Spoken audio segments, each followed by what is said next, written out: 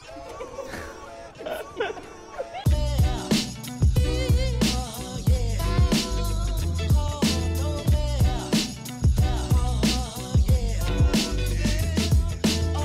my name is Gaile.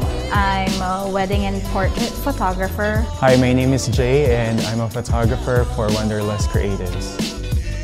We are doing a fashion shoot, but it's bridal inspired. We are working with a really great designer, LA-based designer, and it has a very spring vibe. We're doing a lot of pastels and colors. Our approach is more fashion, but we always say that to make something more bridal, just add flowers to it. Makes it more romantic. We've been doing this professionally for about 4 years now.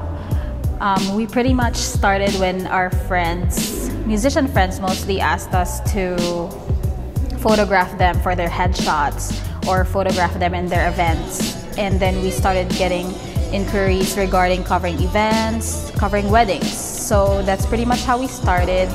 And since then, we've been shooting all around LA, the country, outside the country as well, and mainly doing weddings, but a lot of our inspiration comes from shooting portraits and fashion as well.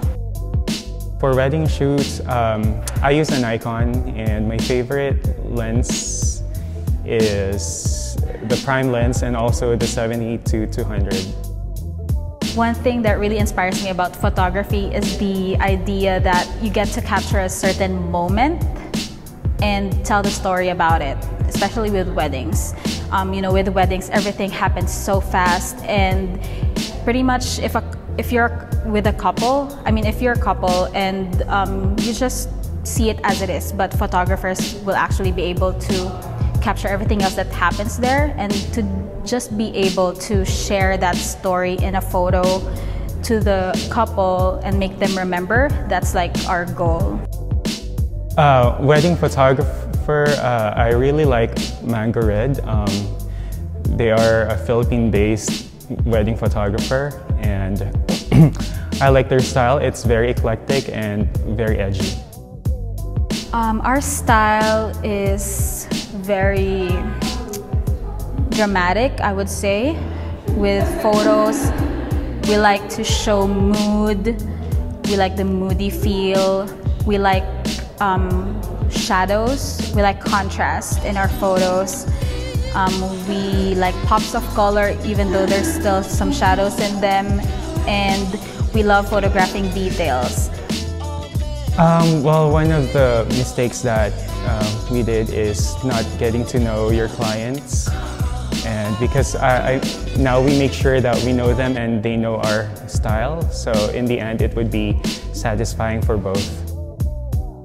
There's this thing called fake it till you make it, and there's some truth to it. You know, you keep the drama to yourself. You don't tell everyone about the negative parts of your job, any job, you know, your work. But I think being genuine about your artwork, like showing your true self through your work, and also to the people you meet, is very important in this day. You know, kindness is the new cool. I really believe that. So, and another advice, you know, to anyone who's trying to build a business, you know, photography, although a lot of it is creativity and art, it's still a business, and you still want to grow it. We started in 2014, and we really didn't feel the break until like 3 years after, and we're still working towards a certain goal. So give it a few years, give it at least 5 years, I would say, to see if it's something really for you. The growth is always exponential, I think, in anything, especially in business.